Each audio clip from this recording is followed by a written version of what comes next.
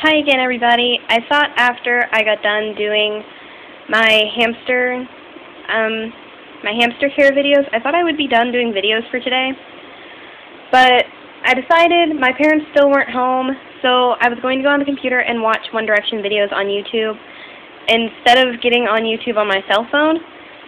And I actually got on, and it said that I had 2 messages in my inbox. So one of them was a person who had watched some of my guinea pig videos. When I had said that I had got 2 guinea pigs from PetSmart and they were both sick, she had said that she was going to get a guinea pig, but she decided not to get one at PetSmart and somewhere else. And then I had another message asking from another pet owner what is the best types of water bottles, which is why there are water bottles all in front of me. And it was just really more special knowing that someone was watching your videos and actually hearing from someone instead of just seeing a little number of views go up. I don't know why, it just felt more real that people were watching my videos. So I am going to do a water bottle video of which water bottles I recommend and which ones I don't. These are the kind of water bottles I have, so I'm going to go through them. First one is this one. This is a 16-ounce LM Animal Farms water bottle. I have 2 of these. I do not recommend these because the spout, the ball, does not stay at the end. Oops, a little bit of water came out. The ball does not stay at the end, so if you go to work or go to school or something, and you leave your guinea pig alone for a few hours, well, multiple hours, this can, if your guinea pig or whatever animal you have, if they chew on this, the ball could get stuck and they could get a little bit dehydrated, especially if you don't notice until the next day when you change the water out. So I don't really recommend these too much. Other than that, it is a pretty good water bottle, you know, plastic. Oh, don't roll away. Then, I'm going to put this away now. Then I have this water bottle, which I don't remember what brand this is. I got it because this is when I had got a guinea pig for my friend for Christmas, last Christmas. She really wanted an animal, and that was the only animal I could convince her mom to let me get for her for Christmas. And they didn't have a very good water bottle, so I was going to get her a new one, and, you know, because I gave it to her on Christmas, and I had it about a week before Christmas. The water bottle stinks, so the day after I got it, I went to my local pet stores to get a new water bottle, and this was the only one they had. And it does not work. It leaks really bad, so I had to be really mean and just give it to her and tell her to buy a new water bottle. So I don't use this at all. The spout, once again, the ball slips down. It has this little, let's see if I can get this off. This is what holds it to the side of the cage. It hooks on and leans off the side of the cage. So that's that, and it is a 16-ounce water bottle. Don't know what brand it is. Next is Super Pet. Now, Super Pet is great when you want to buy a water bottle. I think Super Pet is one of the best brands if you can find it. This I got at my local PetSmart. Super Pet, it has this great feature on this bottle where there's a spring behind the ball in the spout that makes the ball stay there no matter how much they mess with it. It's kind of hard to see how much water is in it when it's filled, so it has a little duck in it, which is really cute. It floats at the top, so you can see where the water line is.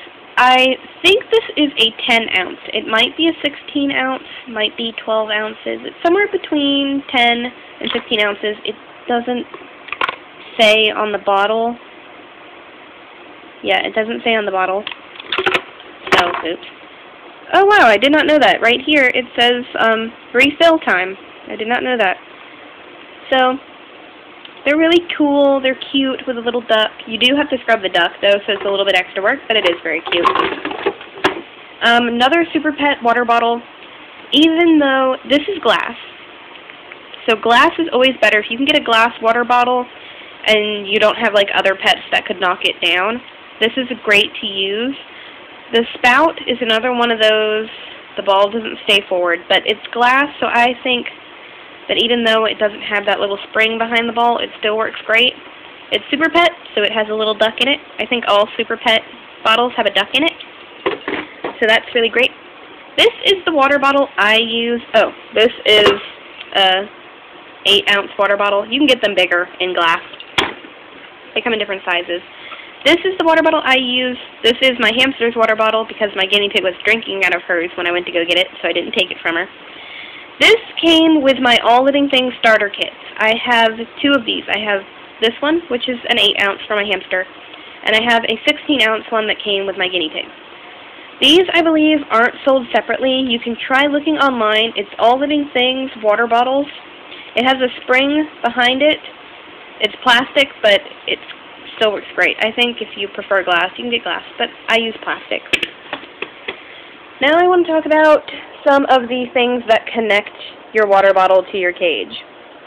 I have 5 examples.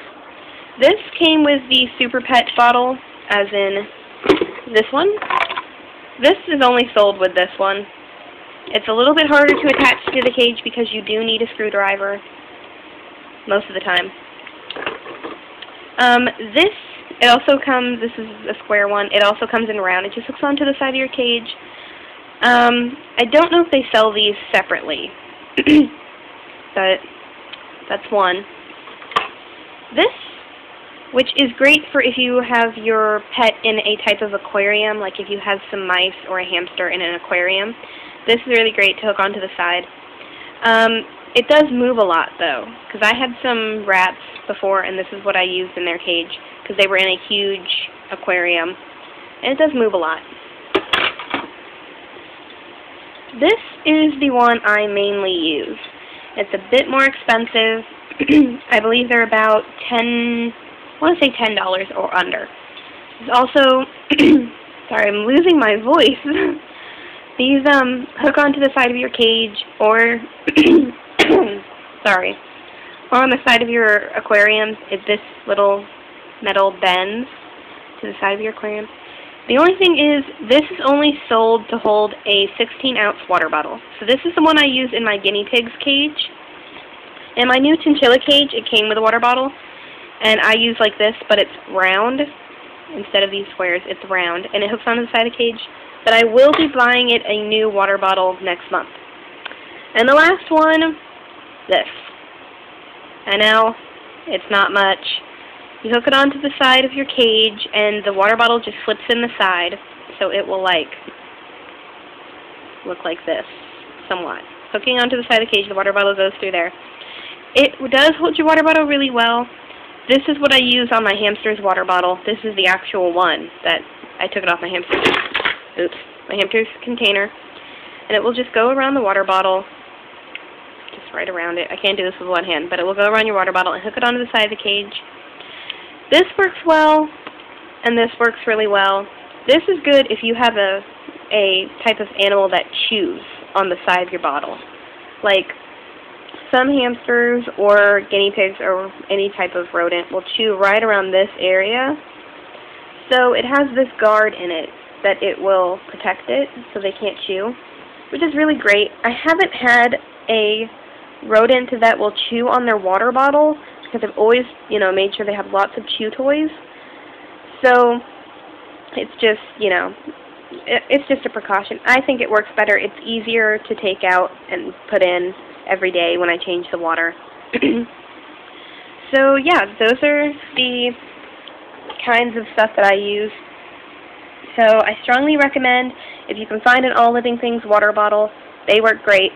Or if you can find a Super Pet bottle, they work really well too. So that's all I can really think about to say about water bottles. Keep them clean, scrub them out, use a bottle scrubber like once a week. So that's all I can really think about. Yeah.